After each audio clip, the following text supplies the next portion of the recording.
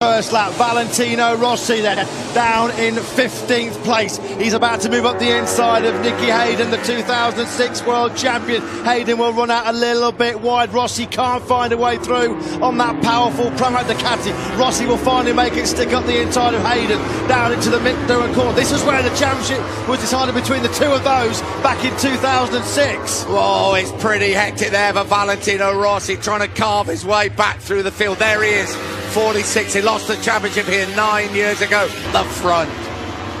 Rossi having real difficulty finding a way through on number 68, Yoni Hernandez. No way through there as they run down on the brakes. There is no Rossi, brilliantly late on the brakes. He's finally past the South America, and now up into 14th place. Whoa. And he's up the inside of Bautista as well. Super aggressive from Rossi. He's on the charge. Rossi on the charge up the inside of Alvaro Bautista. He mugs Rossi on the outside. Rossi looks really close.